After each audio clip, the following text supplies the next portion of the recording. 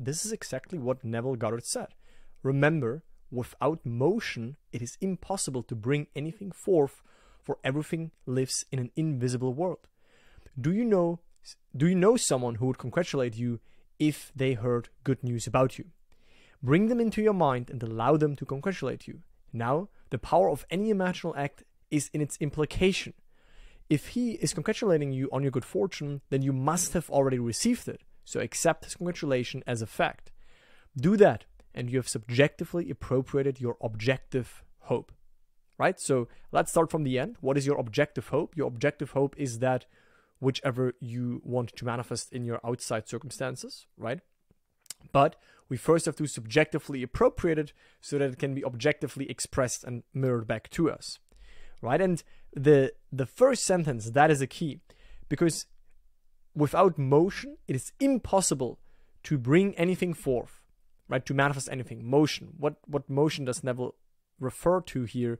He's meaning the internal motion, right? Moving within consciousness, shifting within consciousness, shifting your consciousness into the version of yourself that has already accomplished the goal, shifting your consciousness to the level where you already are, you want to be, right? Seeing the world as though you would see it. Would you already be the version of who you want to be? Would you already have what you want to have, right? How would you now see the world if things would be as you want them to be, right? That is you moving within.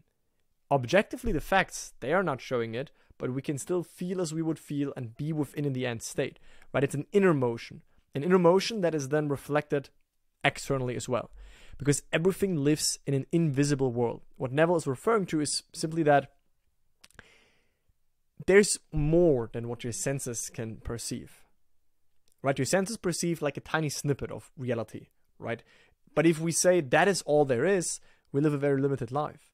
If we awaken more to this objective world and we see, wait, there are more states, right? There's more possible. If I desire something, that means that this state is also in existence. Otherwise, I could not even have the desire for it and have the awareness of it. So it dwells somewhere within this unseen realm of potentials, right? It's basically another portion of creation that you haven't unlocked yet, but you can unlock it by starting to dwelling on it, right?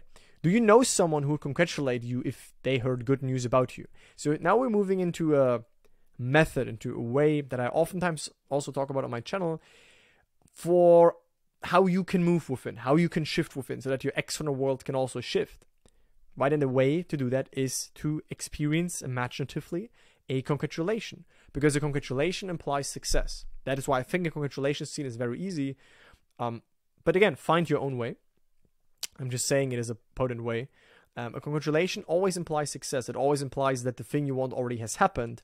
Otherwise, why would you be congratulated on, right? So if you now would have your goal, if you now would be the version of yourself that you want to be, if you now would have lost weight, if you now are healthy again, if you now are with the partner, if you now have gotten the job success, if now you have the business success, do you know anyone who would congratulate you? That's one example to move within, because we can bring them into your mind, in front of our mind's eye, which means in front of our imagination, our imaginative inner reality. We can experience this person, we can see them, we can hear them, maybe we even feel a touch when they pat us on the shoulders, or how they shake our hands, how they give us a hug.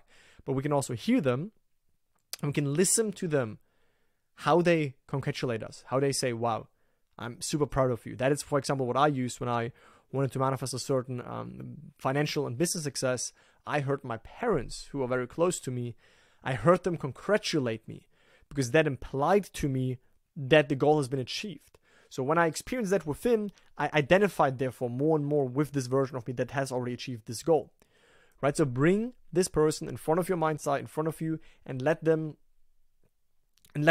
say the congratulation, right? Or let them hug you, let them smile at you, whatever implies to you that it's done. Because, like Neville said, the power of any imaginal act, right, is its implication. It's not the act itself, right? We can imagine we can imagine infinite things that we want.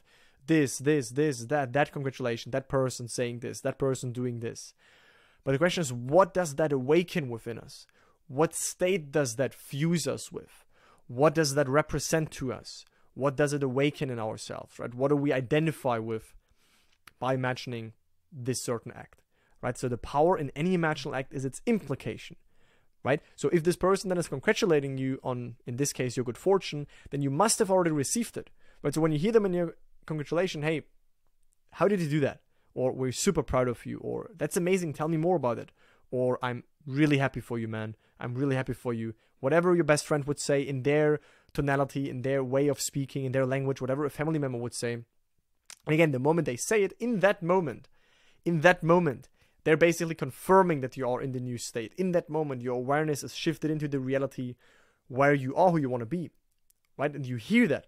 So they confirm that you're already there. You anchor yourself in that. Then you open your eyes, no change yet.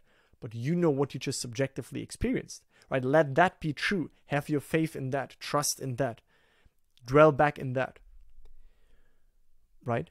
So accept the congratulation as a fact, right? Accept the imaginative experiences as reality. Don't accept them just as daydreams and, oh yeah, these are cool fantasies, but that's my reality. No, that is a tiny portion of reality, but there's so much more. Also, these subjective inner experiences, they're also real. They also exist. They're simply not manifested, but there are more states than the current state you're in.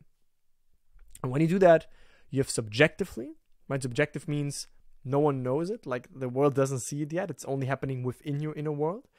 Appropriated, shifted into, occupied, identified with your desired state, with your desired outcome, right? Through that implication, you have anchored yourself in the state, and that state is going to be mirrored back to you, because that's the mechanism of life, the universe, and consciousness.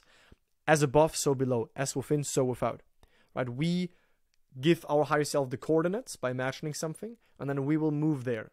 And then we give new coordinates, and then we will move there again, right? Imagining creates reality. We first put our attention on something within, in the subjective world, and then objectively, everything will reshuffle itself so that we end up externally, or we first have placed ourselves internally. Right? That's the game of life, right? Experiencing the wish fulfilled, and then seeing the wish fulfilled being mirrored back to us outside as a consequence, right? The manifestation is the consequence of that wish fulfilled that we first experienced and allowed ourselves to dwell in our inner world. Let me know your feedback and comments beneath this video. I always like to hear from you guys. I always like to hear any video ideas, any topics that you want me to talk about.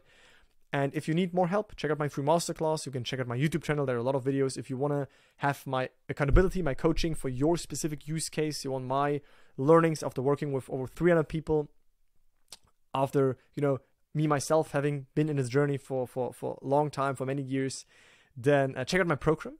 But and if that's too much of a commitment for you right now, then simply go to my website, okay, upgradeToLife.com. It's the name of my YouTube channel, right, upgradeToLife.com. All written in one word. And there you will find my Inner Circle community. You can join that for only $50. It's a community of like-minded people, Upgrade Your Life community. And in there, you will find a mini version of my program. You will find unreleased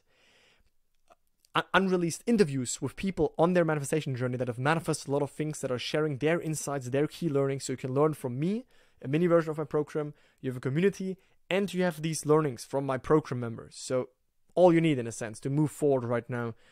That's what you can also check out if it resonates. That's it from my side. Speak to you in the next one. Bye, guys.